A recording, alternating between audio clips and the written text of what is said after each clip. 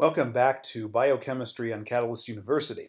My name is Kevin Tokoph. Please make sure to like this video and subscribe to my channel for future videos and notifications.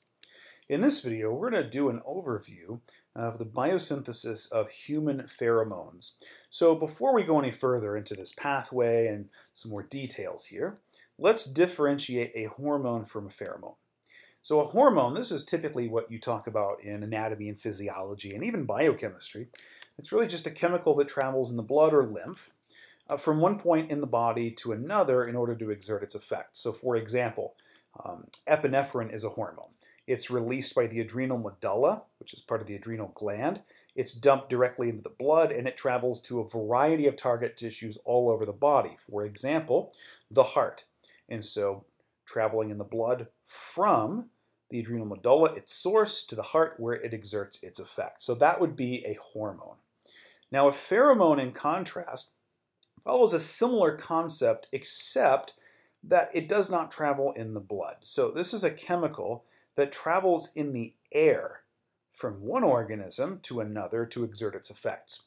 So rather than being in the blood, pheromones are actually released by superficial structures, basically certain regions of the skin, and they travel in the air. They're airborne, and they can go to certain other organisms in close proximity, and typically those pheromones are picked up by receptors in the nose.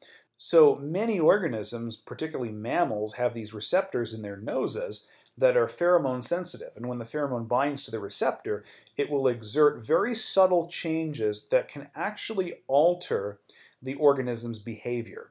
So I'll give you a good example of a pheromone.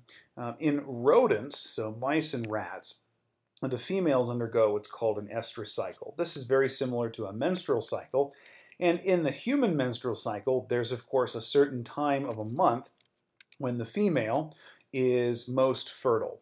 And that's theoretically, if you're trying to have a baby, that's when you want to have sex. In contrast, rodents have what we call an estrus cycle. And the gist of that is very similar to the menstrual cycle. There's a time of the cycle when the female rodent is most fertile. That's theoretically when the male rodent would have sex with the female rodent. However, there's an important characteristic of the estrus cycle, and that's that during the time when the female is most fertile, she releases pheromones. Now these pheromones are released and they travel in the air to the male rodent. So how on earth does the male rodent know when the female is fertile?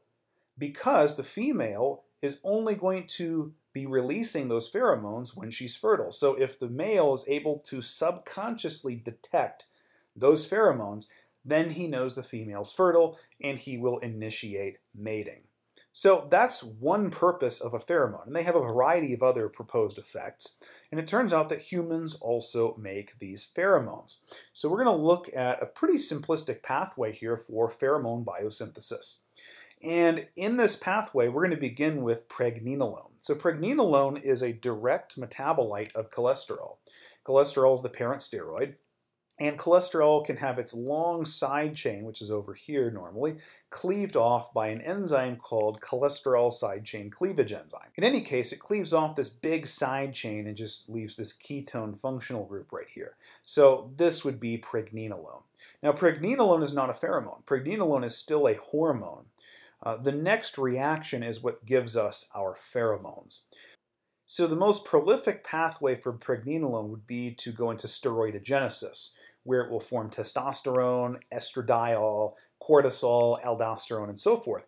But this is a lesser pathway in the sense that not as much of it is made, but it's still important.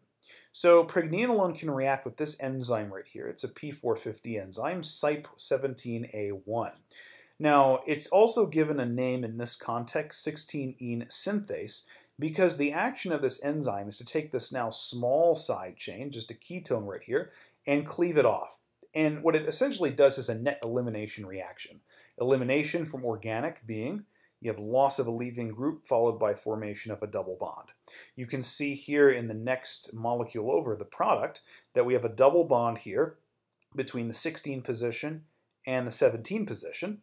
And now this ketone is gone. So that's the action of this enzyme here. Now this enzyme, CYP17A1, is actually the same enzyme in steroidogenesis called the 1720 lyase.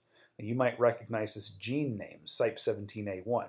However, it has other reactions depending on the substrate.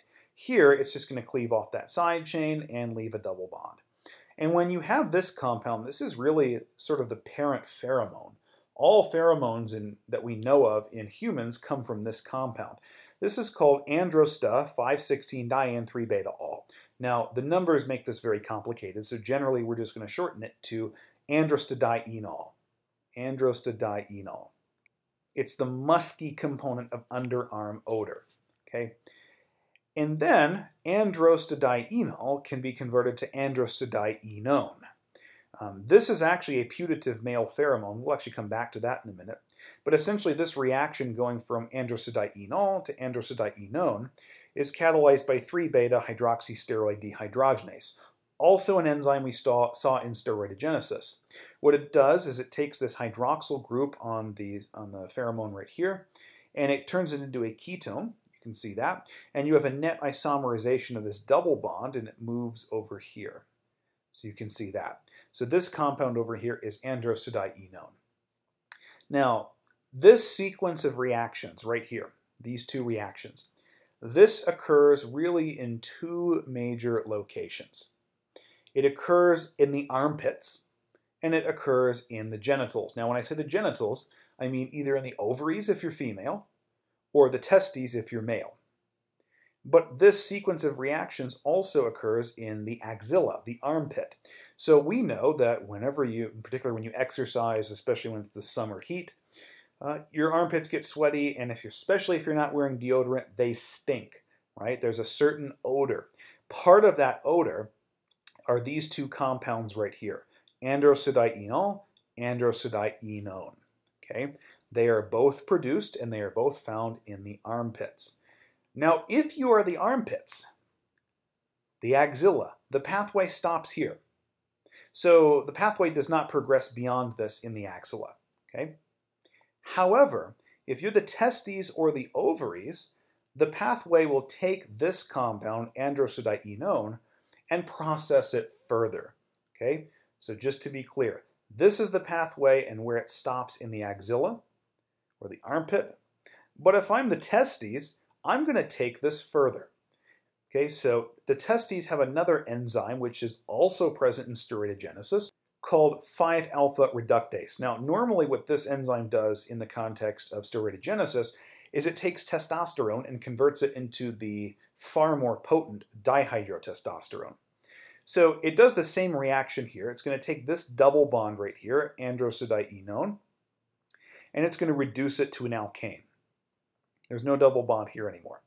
This is 5-alpha androstenone. 5-alpha androstenone. This compound is also a pheromone, and it's more potent than androstadienone. So 5-alpha reductase gets rid of that double bond, and that actually increases the potency of the pheromone. In testosterone being converted to dihydrotestosterone, that also increases the potency of the androgen. So dihydrotestosterone is a much more powerful steroid, a male steroid that is, than testosterone. Likewise, 5-alpha androstenone is a more potent pheromone than androstadienone. Okay? But this only occurs in the testes. It does not occur if you're in the axilla.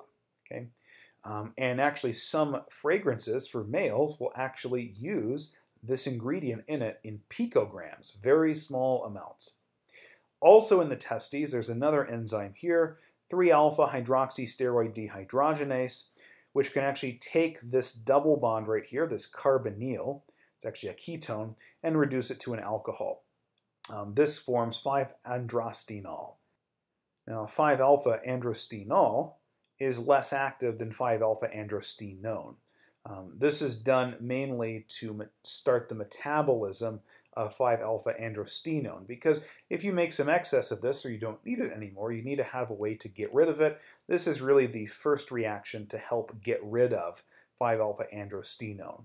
5-alpha androstenol still has some pheromone activity, but it's actually going to produce a musk-like odor as well. Okay? But this actually begins the metabolism of 5-alpha androstenone. And this hydroxyl group now can be conjugated to glucuronic acid or sulfates to increase its solubility and help in its excretion, probably through the urinary system. Now, if you're the ovaries, you're not going to go this direction. You're going to take this androstenedienone and go down like this. And the enzyme here is called aromatase. We also saw that in steroidogenesis. Aromatase formed estrogens from androgens. So, interesting note, females make a lot of androgens. They just convert most of them to estrogens. And it's the same here with the pheromones. For females, they're going to take pregnenolone, convert it all the way to androstenedienone, and then they're going to convert it to this compound called estrotetraenol. And this is done through the enzyme aromatase, which again we saw in steroidogenesis, also called estrogen synthase. This occurs in the ovaries. And so really all this does is it takes this A ring of the steroid and it just aromatizes it into a benzene ring with a hydroxyl group. And so this compound would be estrotetraenol. Okay? Now, I find it interesting that actually some companies, when they make some male fragrances, they'll actually put this 5-androstenone in it because it's a potent male pheromone. But for estrotetraenol, there's another application of this that's actually kind of interesting. And that study is this one, Ovulatory Cycle Effects on Tip Earnings by Lap Dancers, Economic Evidence for Human Estrus. This study is sometimes referred to as the stripper study. And I remember first hearing about this in a psychology class a long time ago, and so I recently looked it up, and sure enough, it is real and very convincing. And basically what they did is they went to a strip club, I assume, and they looked at all the money earnings on a given night that women earned from the men. And they grouped the women into 3 groups.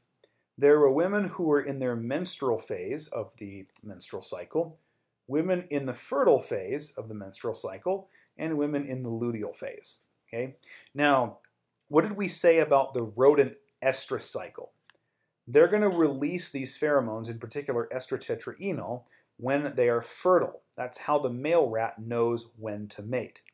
Well, you can see by this graph, it's pretty convincing here, that the women that earn the most money, that's the y-axis, the dollars earned per shift, the women that got the most money from the men were fertile. Now, why is this? Why did the women who were fertile get more money from the men? You could also ask the question, why did those men overall give more money to the fertile women? And the answer is simple. Men are pigs, but that effect is enhanced by these fertile women releasing estrotetraenol. Estrotetraenol floats through the air, it's airborne, it enters the male nose, and it has very subtle biological effects that men are not consciously aware of. They're not consciously aware that they seem to actually favor the fertile women. And so this is a really interesting study that actually shows some economic evidence, if you want to think about it that way, of pheromonal effects in humans. Now, do we want to go and say that humans have an estrus cycle? Maybe, maybe not. But it does suggest that pheromones, although we are not consciously aware of their effects, they do have very subtle subconscious effects. So hopefully this video gave you an interesting look into the synthesis of pheromones and some of the effects that they can actually have. It's quite an interesting topic. Please make sure to like this video and subscribe to my channel for future videos and notifications. Thank you.